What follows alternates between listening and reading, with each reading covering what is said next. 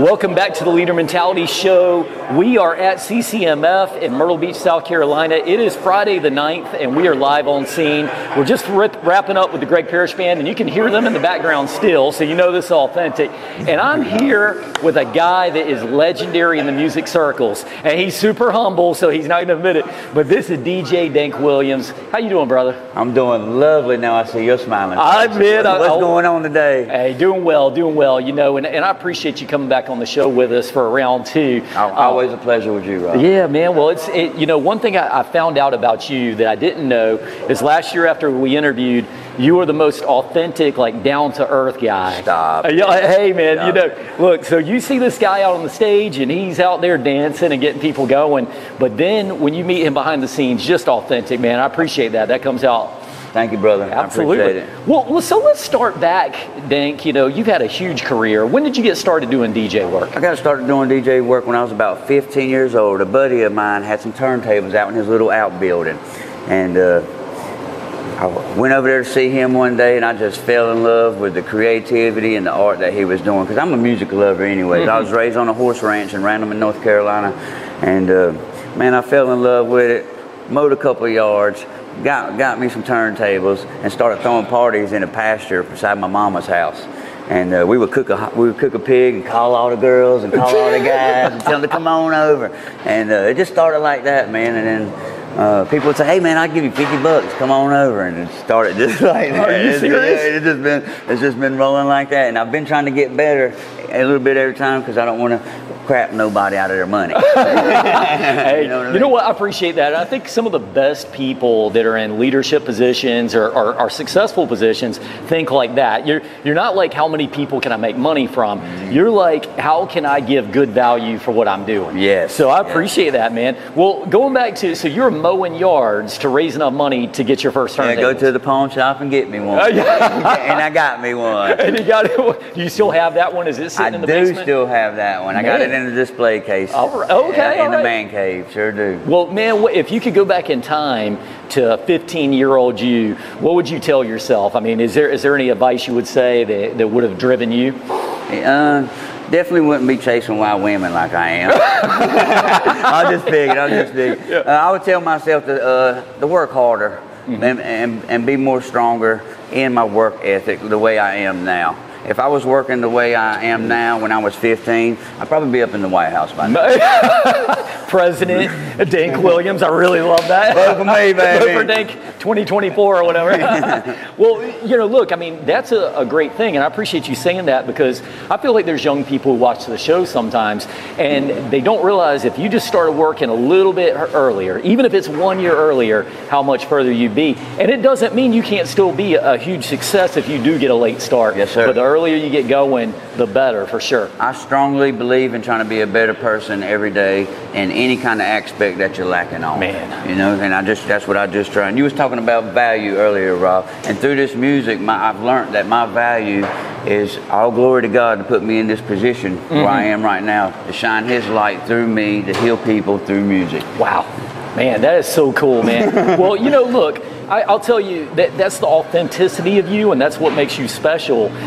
One thing I will say that makes you special when you're on stage, and I'm going to tell everybody this story, because last year was my first year at CCMF. I've never been able to get there. And I knew Dank because we had met each other and we had talked beforehand. And there's so much stuff going on at CCMF, right? Crazy. I mean, you got stages, there's different performers, and it's just an amazing thing. And my wife said, "Where do you want to go?" And we were checking out some stuff, and I said, "I want to see where DJ Dank is." I'm being dead serious. I appreciate it, brother. So I go up in where you're playing, and like I said, you got the hands moving, you got the stuff going. It's just a different kind of a vibe. And I didn't want to go anywhere else. Stop. I mean, I'm telling you, man, right? and it's not just because I knew you, it's because it was just a special moment the way you do it. How do you create that atmosphere? Something is, my mom used to tell me I was special, not the way you were saying. She was like I was a little bit special, you know what I mean? Oh, nothing like mom to get you set straight. Yeah. But since I've been little, my mama was, and my dad was a huge Eagles fan, Huey Lewis. My mama was a Kenny G fan, and Reba McEntire. I mean, we was just all over the place. So music was installed in me at a young age. And I can't keep my foot still if I hear some music. I mean, I can't, like, I love it. It's in my soul. And then to be able to touch people through music, it just it lights me up. It lights a fire on me. The fire truck just needs to follow me all day. Put me out all just day. Put out the fire extinguisher. On me all day. Now I can tell you the life of a guy that, you got some late nights, I'm sure. You came in here drinking something a little bit earlier, and folks, it wasn't beer or anything like that. He was drinking, you got a little cup of something. What was that you were doing? These festivals, they're 4 days of hooting and hollering and getting people pumped up. So if I don't stay on, it's grandma's remedy. No, you can't argue with grandma. Right. You can't argue with grandma. Right. But some green tea and some honey, a little sprinkle of Cheyenne in there. I didn't have any Cheyenne this morning, but I do got some green tea and honey. Okay. So I'm getting the jump on the soreness. I already felt it coming last night. I flew in from Seattle Tuesday, so we started actually Wednesday night. Yeah. So this will be my third day actually. Man, I tell you what. Well, how was the energy last night? Was it going crazy? Thursday's the slower night. Yeah. You're talking about 20,000 people instead of 40,000 people, and it was crazy yesterday. I can't wait to see what these next 3 days got to offer. Dude, it's like running a marathon a little bit at this point, right? It really is. It really is. Man, that is cool. Hey, if you're ever out there and you get in front of a group and they seem like they're kind of just a little bit more, low key than they need to be, what's your trick to get them fired up a little bit? I try to reach out and touch them, either through the music or on the microphone. Let them know, listen, while you're in this building with me right now, I don't care what's on your mind. I want to be able to touch you and help you live in the moment and forget about the bills, the relationships, the court dates, whatever you got going on in your life. Whatever you got going on, I want you to forget about life, live in the moment. If it's only 30 seconds with me, just live in the moment and feel good. And that's why God got me here. Man, I'm pretty sure of it. That's some pretty powerful stuff. Yeah, no, I agree with that. And look, so sometimes when I'm talking to people, they say, why did you call this the Leader Mentality Show? I said, because we all show leadership in whatever we do in life. You have the ability to inspire somebody. Yes, sir. You have the ability to make somebody feel good when they might not be feeling good. That's leadership, man. So, and you're great at it. Oh, I appreciate it. Yeah, I'll say, keep a good eye on this guy. Keep a good eye on him. I appreciate it. Well, look, man, you have been traveling around all over the country. Yes, sir. Where all have you been this year? Woo! I don't know where to start. Right now I'm on 4 national comedy tours and 2 national music tours. Okay. Let me talk to you a little bit about the comedy. I'm just started one in Opelika, Alabama 2 weeks ago, and that's the Glitter and Grit tour. Is 3 powerhouse females: Ashley Goodermuth, Robin Phoenix, and Red Squirrel. Nice. I'm also with Southern Momma and them comedy tour. Darren Knight, Red Squirrel, and Gary Carver. And then the Party Down South tour, I'm on it with Andrew Kahn. He's blowing up pretty good right now. And then, but my favorite one is by the bestmedicinebrigade.com. And this company here is throwing a tour called Operation Hilarious, where we're going around the United States around military installments and throwing these comedy contests. So we'll go to one city, the winner of that comedy contest will go to the next city, and then so we're going to do the final for that November the 11th in Hollywood, California on the Jimmy Fallon Show. Nice. Yeah, but we're healing people through music and comedy, aimed towards vets and the military. Man, that is some powerful stuff. My dad was a military man. He was in the Army and then the Air Force. So I'm always, anytime I can get in behind that, man. Me too. Much respect for that. So that you said that's going on the Jimmy Fallon Show. So you will be there. Are you going to get a chance to meet Jimmy Fallon? November 11th. And I'm a Jimmy Fallon fan. And the way he does his music, he's always into music. So yeah. And you know what? You're a funny guy. So I can see how you got this stuff set up behind the scenes, man. Very powerful. Well, with this CCMF 2023, is there any particular performer that you're excited about seeing? And I know you're touring with these guys all the time, so it might be a little different. But me being a country boy, but a beach guy, moving here 12 years ago. Yeah. I'm a No Shoes Nation. No Shoes Nation. Right. Kenny Chesney. I'm excited to see him. But I tell you who did surprise me yesterday: Jillian Rose. Jessica Rose. She is a powerhouse. Keep that name. listen for that name. She's a powerhouse. She's gonna be big. She's gonna be huge. Jessica Rose. And so you take Jessica Rose, and this year maybe she's on one stage, but on the next year you're saying she might be on that bigger stage. Yes, that's exactly what I'm saying. Powerhouse. She surprised me. Man, that is awesome. But there's so many great artists. They're all amazing, and it's such a beautiful thing to be with all these people on this beautiful beach. I mean, so blessed. All glory to God. It is a blessing for sure. And I wanted to ask you one thing. I don't know if you're willing to share this with us, but as I've talked to people about you being on the show, I'll say, hey, I've got DJ Dank Williams coming on, and everybody, you know, they've been excited about hearing it. But I always get this question: is that your real name? No, that ain't. That's not. My okay, that's a stage name. Okay, that is my stage name. How'd you come up with this name? Okay, so. It's a secret, y'all. Oh, yeah. Well, we can't turn the mics off. So, I was DJ Mayhem here in the Carolinas. Nice. Mayhem. I was here in the Carolinas. Since I've been 15, I was DJ Mayhem. Yeah, that's kind of a cool name, by the way. I like it. Yeah, I like it too. But I moved here to get more DJ work because I'm from a little country town where there wasn't a whole lot of DJ work. Yep. And when I moved here, somebody from Nashville seen me and asked me to go to Nashville. When I went to Nashville, it opened up some doors for me. And I was talking with a buddy of mine one night, and he was like, you know, this would be a good name, and this would be a good name, and this would be a good name. So he said Dank Williams, and we ran with it. And it's been a blessing. And the rest is history. The rest is history. That's awesome. Well, listen, man, we kind of wrapping up on our one segment here. I could talk to you all day. But listen, keep doing that thing. Keep lifting up people. And I appreciate you being on the show, my friend. Thank you, my brother. Thank you for having me. You got it, brother. All right, and this is Rob Clemens. We'll see you on the next segment.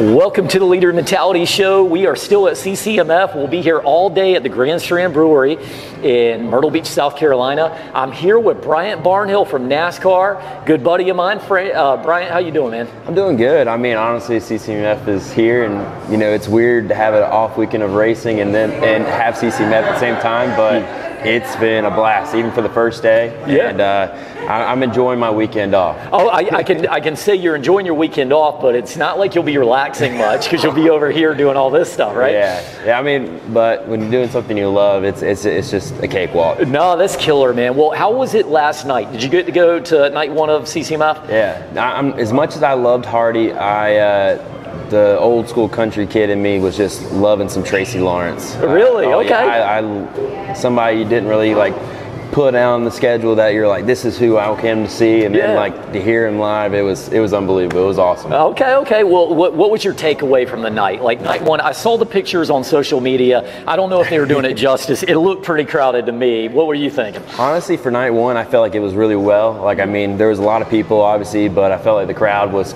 you know, very into it, and you know, it's one of those things you're like, this is night one, man. I'm scared to know what night two is about to look like. Boy, dude. All right, so there's a bunch of big performers coming up, and you saw a couple of good ones last night. What are you looking forward to over the next few days?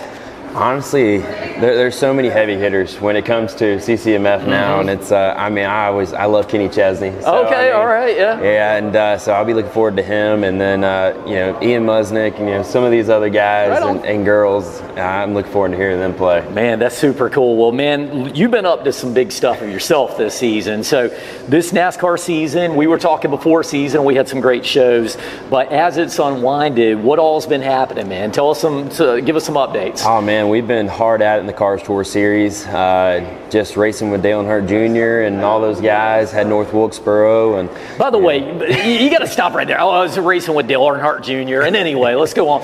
How was that, man? I mean, have you gotten to talk to him before? Yeah, no, honestly, I've raced enough on the tour now, and you know, he fairly knows me. We've hung out several times, and you know, he's one of those guys that he gets it.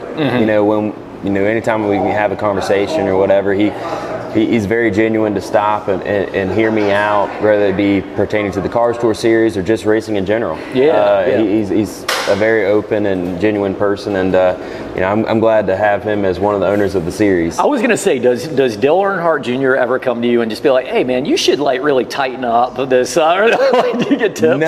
No. I mean, every now and then he'll say something to me, but I don't know if he's like messing with me or he's just trying to be nice. Is he trying to get in your head? Is Dale Earnhardt getting it?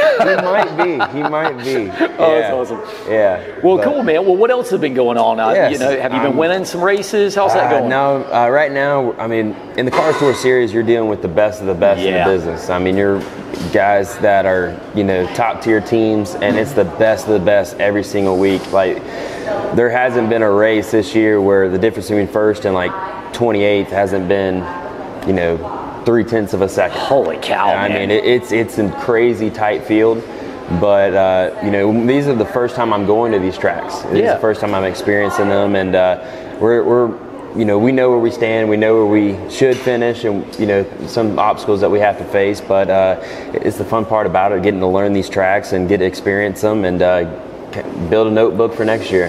When you compare this series that you're doing now to, let's say, the Camping World Series, what is the biggest difference?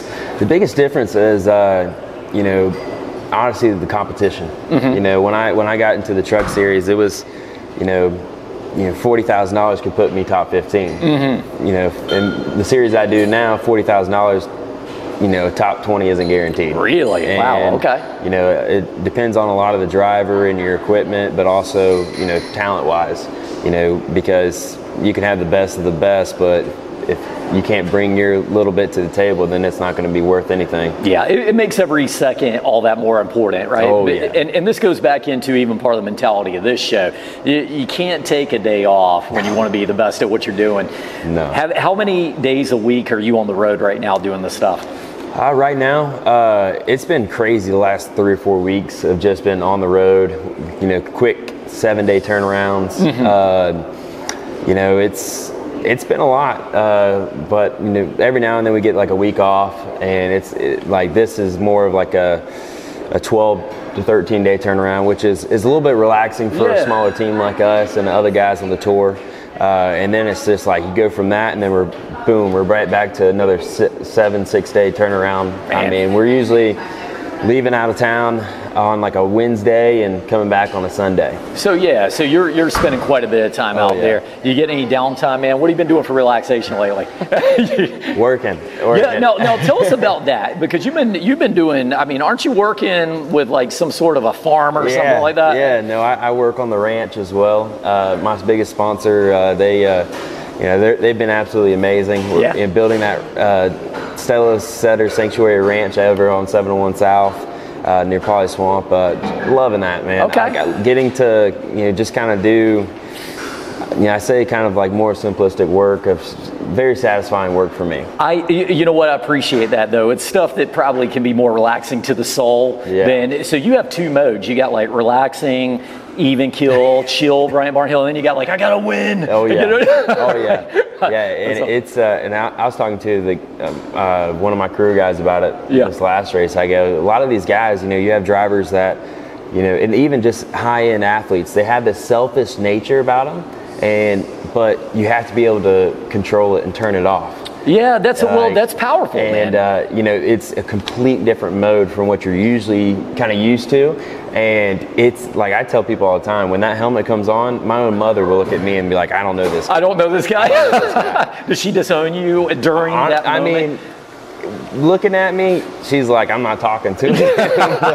I'll say a prayer, but okay. Well, so now we got to get into it. How did you get this gene for racing? Is it your mom or your dad, or do you know where you got this from? I think it's even keel as far as mom and dad. Yeah, I feel like mom's got that more like, kind of relaxing side of things, and then dad's like, we're doing it. Let's go. We got this going. And so it's kind of got even a little bit of both. You got a little bit of both. Yeah, it makes a good balance. My experience with my mom was, we lived in England. I don't know if you've ever been to England, but they have these interstates over there, and there's no speed limit.